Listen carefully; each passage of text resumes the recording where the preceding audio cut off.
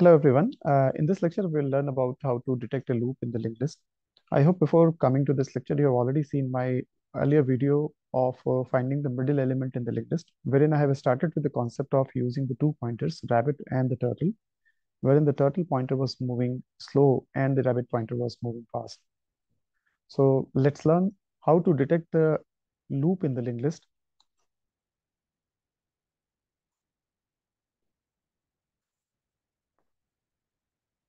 Here is just an insight of what we discussed on the last video in the middle element, wherein we have taken a turtle pointer that was moving one step and the rabbit was moving two steps. And once the rabbit reaches to the final race or rabbit wins the final race, wherever the turtle has reached, that actually is the middle element in the list. Here we have seen that the rabbit may either become null or rabbit may reach to the last node. Both are the terminating condition for finding out the middle element. Now let's move to finding the loop in the linked list. Let's say I have a linked list of kind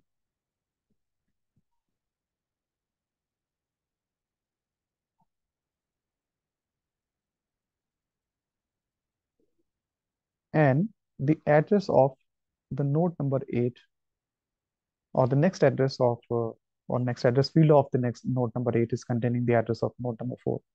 Here you can see that we have not made the boxes to represent the linked list. I'm just making it short, and you must be understanding that the linked list node is containing the two fields, one of which is the information and the other one is the address of the next node. Now, to understand how to find the loop in the linked list, let's consider a scenario wherein there is a circular track, and on the circular track there are two people who are running. So one person is running at a slower speed and another person is running at a faster speed. So whenever the faster person takes a round, there is a possibility that the person who is moving slow or running slow will meet it somewhere in between. So with the same concept or with the same logic, we'll be using the turtle and the rabbit here. Herein we are assuming that the turtle has started its race from the first node and the rabbit has started from the second node. And we say that the turtle moves one step ahead and the rabbit moves two steps. And then again the turtle makes one step and the rabbit makes two steps. Again turtle makes one step and the rabbit moves two steps. In the one step it goes to 8 and the another step it reaches to this node. And since the turtle and the rabbit are pointing to the same location, it means that we have found a loop in the linked list. We can take another example to understand this.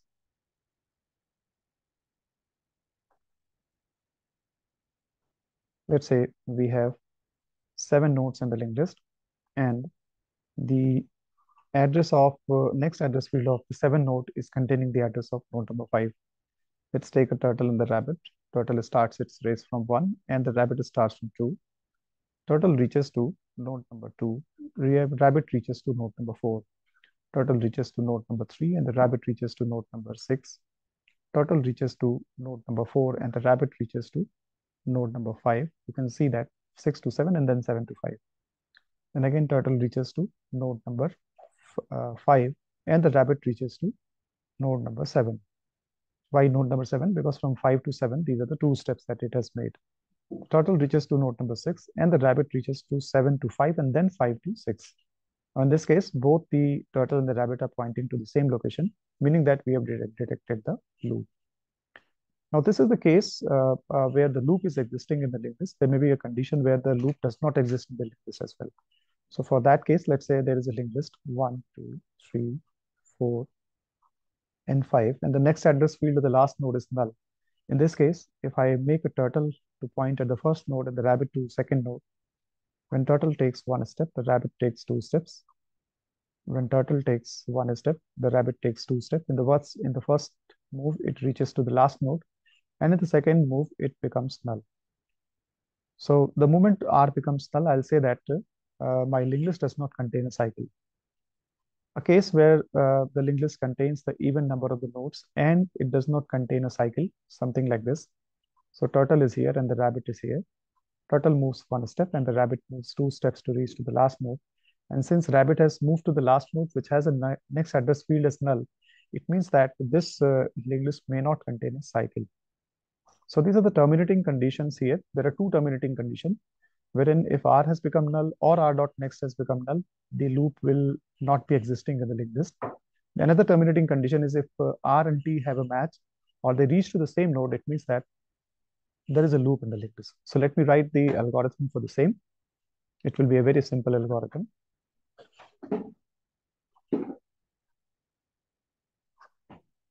So here is a algorithm finding loop. And let's say S is the address of the first node here in the linked list. We have initialized the turtle to point to the first node and the rabbit to point to the second node. S dot next will be the address of the second node in the linked list. And then the loop will go, or there may be a condition or terminating condition that my linked list is not null, or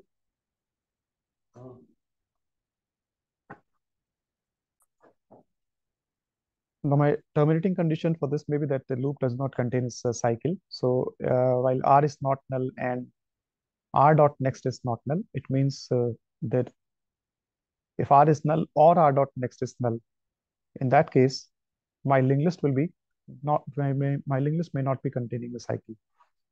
So the answer of this finding loop may be printing a true or the false. And let's say my movement is like this, that the T moves one step ahead and the R moves two steps. So R equals to R dot next, and again R equals to R dot next. So rabbit is moving one step and the rabbit is moving two steps and the turtle is moving two steps. After moving this, the uh, if T and R are becoming equal, then we'll say that we don't have to move further and we have to break here and say that the loop exists in this linked list. So if T is equals to R, in that case, I will be returning 1. And returning 1 means the cycle has been found. Otherwise, this loop will continue. And if R becomes null or R dot next becomes null, we come out of the loop with this condition that R has become null or R dot next has become null. It means that loop will not be there in the linked list. Cycle will not be there in the linked list. So I can say that I can return 0 once the loop finishes. If there is a loop in the linked list, I'll be returning this from here. If there is no loop, I'll be returning from here when the loop will terminate. So now, since we have discussed about the algorithm for the same, let's now move to the code part.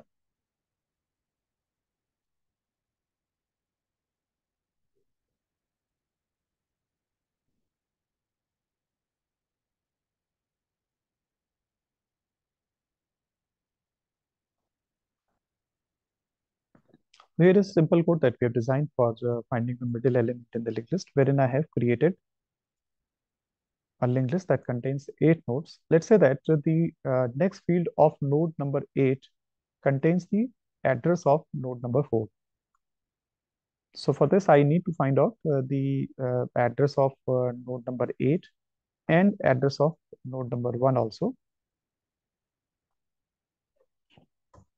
So what we can do that we can simply start a traversal from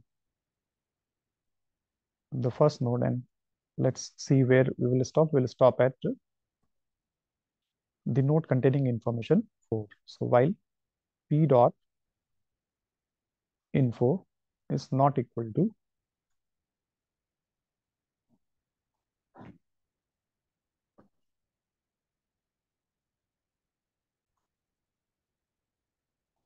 in this linked list, we are going to find out the address of the node number 4, and then I'll be finding the address of the node number 8.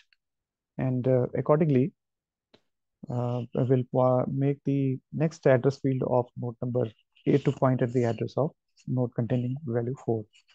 So this is the traversal, wherein by the time the information of the node is not 4, I'll be moving ahead to the next node.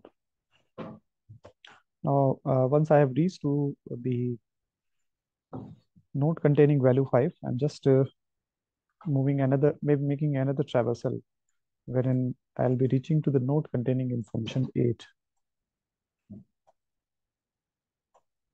So let's say this traversal is made with the help of the pointer Q, and once I have the address of the P and the Q, I'll say that the next field of node number Q, or node having address Q,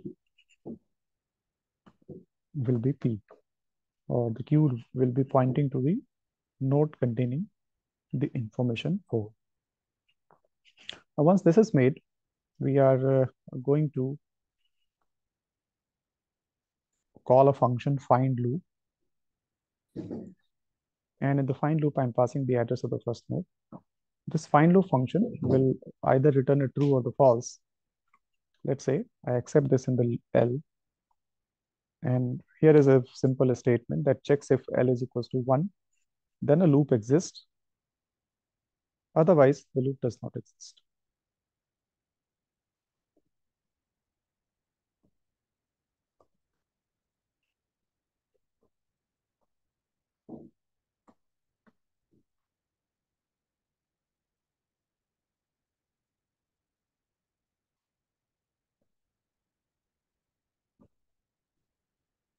Okay, so let's write the find loop function.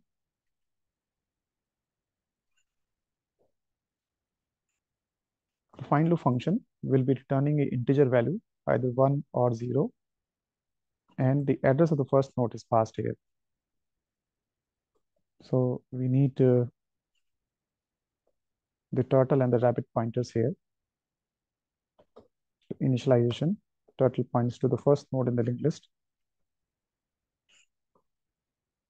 and the rabbit points to the second node in the linked list.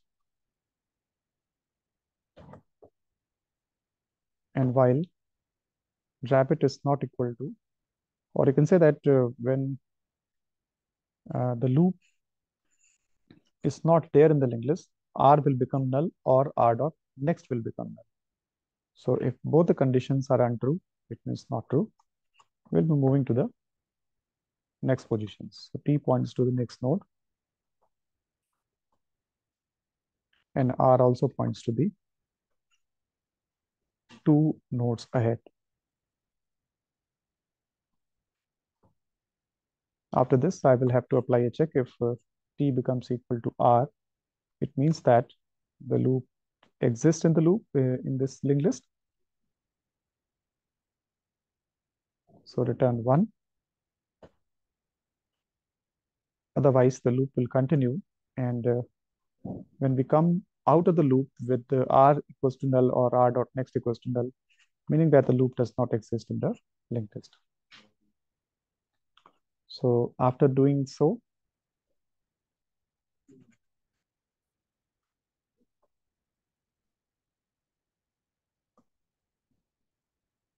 let's move to the main function. We have made use of the 2 pointers P and Q here. So let's define them. Both will be the pointers, and the integer L, which is actually detecting if there is a loop in the linked list or not. So let me run this.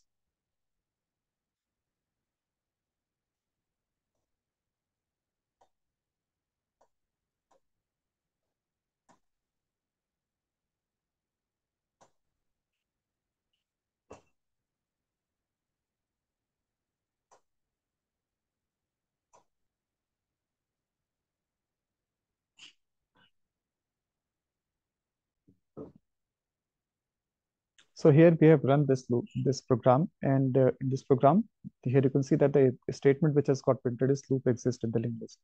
So we can make the linked list which does not contain a loop. Let's test for that as well. So if a loop does not exist, the things will be like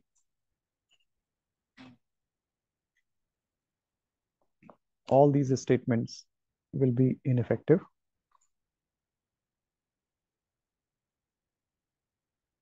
And the next address field of the last node is null in this case. So obviously there will be no loop in this case. Let's see. Yes, no loop exists in the linked list. So I think you must have understood the concept of how do we find out the loops in the linked list with the rabbit and the turtle pointers. You can extend this further for finding out what is the length of the loop and what is the starting point of the loop. So in the next lectures, we'll see both of these. Thank you.